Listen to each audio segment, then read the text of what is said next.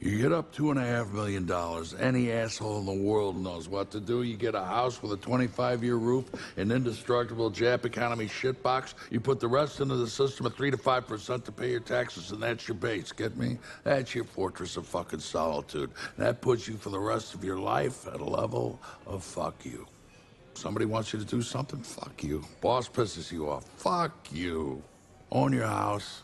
Have a couple bucks in the bank. Don't drink.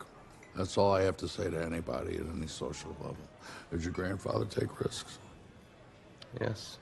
I guarantee he did it from a position of fuck you. A wise man's life is based around fuck you. The United States of America is based on fuck you. You're a king? You have an army? Greatest navy in the history of the world?